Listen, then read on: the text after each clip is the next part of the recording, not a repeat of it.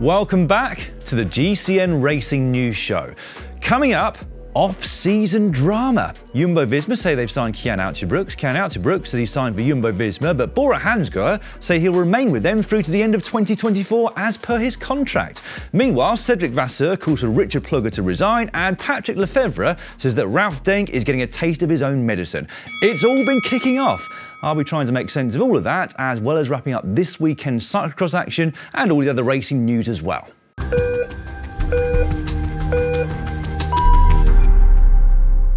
This week in the world of racing, we learnt that Nairo Quintana is back. Of course, we already knew that he'd been signed by Movistar, but at the weekend, we got our first glimpse of him back in the dark blue kit and training with the team. We also learnt that you're never too young to experience the perils of a muddy cyclocross course. It's a good dad. Just, you know what? Come on, sock off, put it back in. Well saved by the dad there, I thought. We also learned that there are some changes going on with bike suppliers next year. Along with Agi Desert moving from BMC to Van Rysel, Villiers have replaced Lapierre at Groupama FDJ. That marks the end of a 22-year relationship between the two, and also means that Villiers will join Specialized and Canyon in having two World Tour teams in 2024. Meanwhile, NV will make their first full bike appearance in World Tour races as they replace Specialized at Total Energy. And there are a couple of kit supplier changes as well. Ineos Grenadiers, who've been with BioRacer for the past couple of years, are going to be with Gobic from next season, although we weren't supposed to know that just yet. Egan Bernal accidentally revealed the news in a picture he posted to his Instagram stories.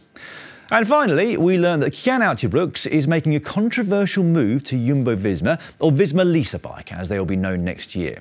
This all kicked off on Saturday afternoon, and I completely missed it as it was unfolding, so I'll bring you up to speed in the same way that I brought myself up to speed yesterday morning. First up, though, some background context. Uijtdebroeks' signature was highly sought after as a first-year junior, when some people were already claiming he was the next Remco Evenepoel. The team that got him to sign on the dotted line was Bora Hansgrohe. That contract was signed in 2020, with Uijtdebroeks due to turn pro with the team on the 1st of January 2022, straight out of the junior ranks. And that's exactly what he did. Initially, all was rosy. Uijtdebroeks was allowed to slowly develop on a non-Belgian team, one which would allow him to avoid some of the pressure that would inevitably come as a talented young Belgian riding for a Belgian team. Towards the end of his first year with Bora, he became the youngest ever winner of the Tour de l'Avenir, and everything looked great for both the rider and for the team.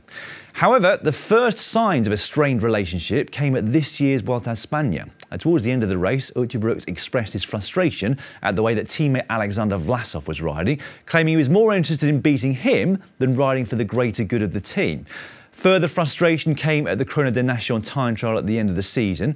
Speaking to Het Nieuwsblad there, he told of his shifter coming loose on his first bike and his spare bike being completely out of order. In between those two instances, there had already been some rumours circulating that Uijtdebroeks could be changing team with immediate effect.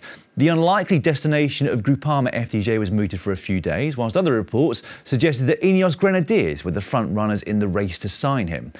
But then all went quiet until Saturday.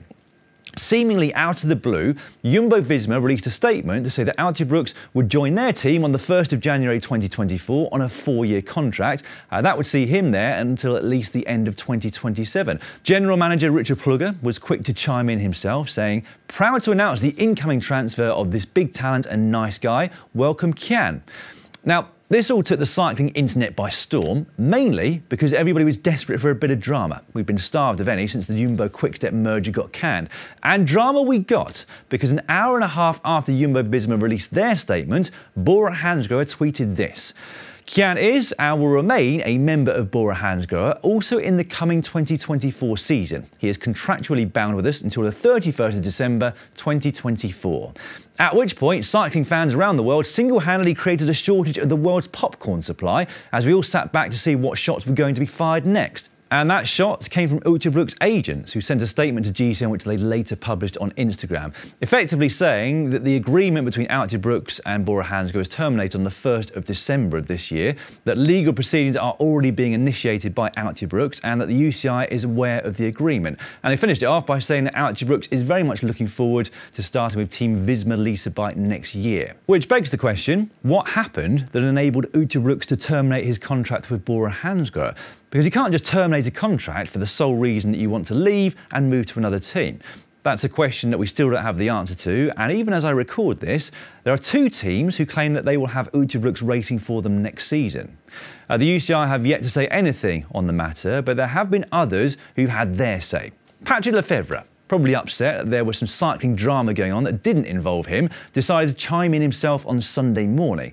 Deciphering what he was saying in that tweet was not particularly easy, but essentially he was pointing out that Bora manager Ralph Denk had broken a verbal agreement the two of them had a couple of years ago, and so he's in no position to be upset about what's happening now.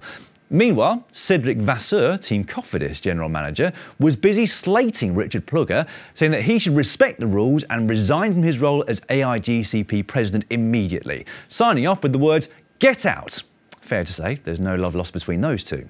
Jayco Alula manager Brent Copeland gave some more objective observations, saying, "I ask myself how something like this can even possibly happen in our day and age and at the level of our sport, and yet we find ourselves facing something like this. Is it greed, desperation, or simply not conscious of the athlete's future, who is the actual person who unfortunately pays the consequences of an unfortunate issue? Embarrassing is an understatement." And that's not the end of it. Chris Froome wanted his slice of the pie as well. Good to have Cian Uijtdebroeks join us on the team ride today. Uijtdebroeks could be seen at the back of the photo in a Bora Hansgrohe helmet, plain black jersey and Jumbo-Visma shorts. Ironically, Bora Hansgrohe's own website showed Uijtdebroeks as moving to Jumbo Lease bike next year, but that was due to an unfortunate auto-update link with Pro Cycling Stats. Now if you click his name, it says page not found. It has since been reported on the Velo website that Bora Hansgrohe are reportedly looking for a €1 million buyout for Uijtdebroeks, whilst Jumbo-Visma are not willing to pay a sum that amounts to more than 1 year of his salary. Bora reportedly paid a €3 million buyout for Roglic back in October, and I wonder whether that has already been paid in full, or if they could withhold some until this mess is resolved. Either way, we have not heard the end of this story, you can be sure of that. And so for the time being, I'm going to leave the last word to the excellent social media manager of Intermarché Circus Wanty. Statement concerning Cian Uijtdebroeks: Intermarché Circus Wanty is waiting to see how things unfold because we have no idea who Cian will ride for in 2024. Keep your eyes out on globalcyclingnetwork.com for all the latest news on this story and many others. But in the meantime, drop your takes in the comment section below. I'll be very interested to hear what you think on this one. Right, time for some actual racing now. Saturday marked the return of Wout Van Aert to cyclocross, and he couldn't have chosen a more stereotypical cyclocross course if he tried. There was mud galore at the exact cross in Essen. And ahead of his return, his coach had downplayed the ambitions of Van Aert this winter, saying he's taking a much different approach to the last few years and that neither of them were expecting him to be winning everything. Well, he can say that all he wants, but this is Wout Van Aert we're talking about, and so everybody else will still be expecting him to win. Which is exactly what he did on Saturday, albeit in front of a weakened field of riders, many skipping the race to travel and focus on Sunday's World Cup round in Italy.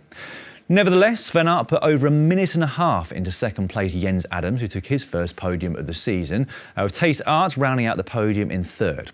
Van Aert will now head to a Jumbo-Visma training camp, returning to racing at the exact cross in Mol on the 22nd of December. Meanwhile, Mathieu van der Poel is returning to cyclocross earlier than originally planned. Both him and Tom Pidcock will be making their season debuts in Herentals this Saturday, meaning that the only one of the big three not racing in Herentals is the man who lives there, Wout van Aert. Anyway, back to Essen, and in the women's race, Marion Norber-Ribeiro came out on top in what was a race-long battle with Annemiek van Alphen. However, a bike change on the last lap for van Alphen allowed Ribeiro to open up a gap, which was extended to 12 seconds by the finish. The following day in Val di Sole, two riders won their first ever Elite World Cup races. In the women's, Manon Bakker attacked series leader Ceylin del Carmen Alvarado on the last lap to take what was, in the end, a convincing victory.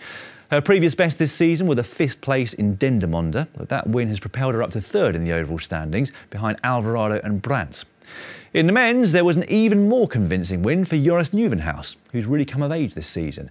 Niels van der Putte was matching his pace in the early stages of the race, but it soon became evident that Nieuwenhuis was in a class of his own yesterday, eventually crossing the line over a minute clear of van der Putte. Third for Joran Verschuren was a career best result for him at that level, while series leader Elisabeth could only manage fifth on the day. That said, with both Van der Haar and Ron Haar absent, he did extend his lead in the overall standings. On to what we've got coming up on GCN Plus this week. And as mentioned, it's the X2O Cross in Herentals this Saturday. Definitely a must-watch because both Van der Poel and Pidcock are competing, as mentioned before. Then on Sunday, it's the final ever live race on GCN Plus. The UCI Cyclocross World Cup from Namur, which as many of you will know, is a legendary course. And so it feels like quite a nice race to finish on. There are territory restrictions on that though, so please check if it's available where you are.